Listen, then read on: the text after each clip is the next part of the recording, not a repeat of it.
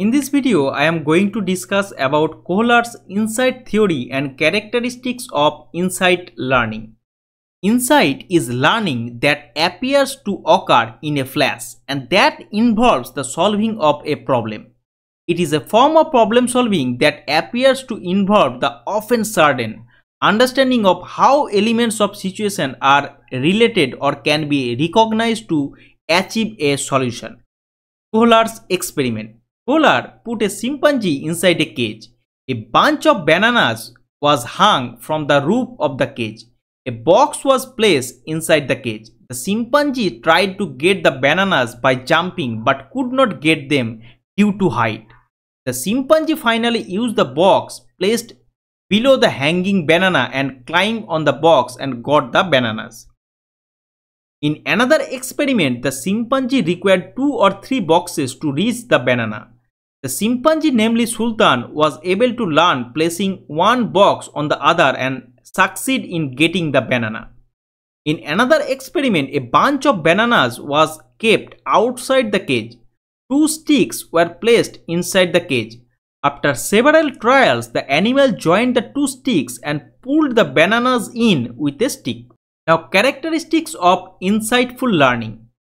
Insight is the sudden grasping of the solution to a problem. Insight alters the perception of the essential relationship in the total situation. Insight is facilitated by the previous experience. Insight is related to intellectual ability of the learner.